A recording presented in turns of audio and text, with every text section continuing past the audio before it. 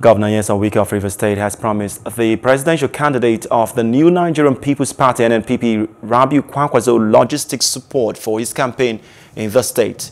Wike made the promise during the inauguration of the Mbutawa internal roads in the Umuhua local government area of the state. According to him, the former governor of Kano State has what it takes to be president of the country. Wike had also made same pledge to the presidential flag bearer of the Labour Party, Peter Obi. When he was going, he told me, look, I'm going. My people who are remaining will support you. I know one thing I like in life. Forget these bogey people now. All these one bogey. They tell you one thing, yeah, before you turn, they've done a different thing. He told me, he said, look, I can assure you, those of them who are remaining in the party, those of them who are going with me will go with me. But those who are remaining, I can assure you they'll support you. And they did. And they did. It's unfortunate we're not in the same party. But God will help at the appropriate time. God will help. People like this are people that should talk about leadership of the country. Yes, I have no apologies to make to anybody. I said it to Peter when he came.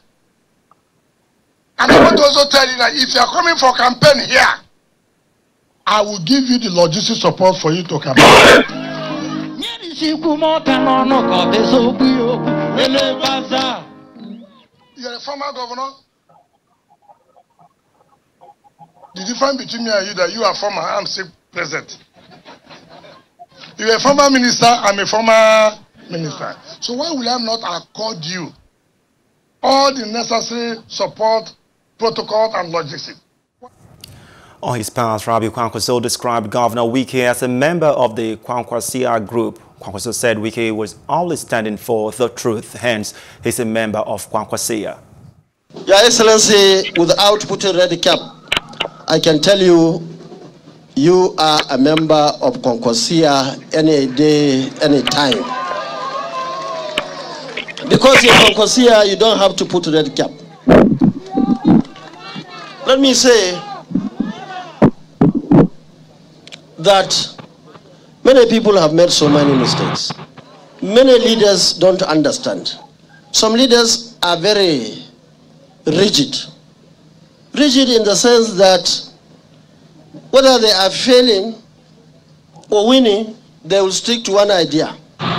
They will stick to one aspirant or candidate, not minding the consequences, not minding the feeling of the people that are involved. We have seen people in my former party that all what they want is ticket, to get presidential ticket. They are ready to do anything to have ticket.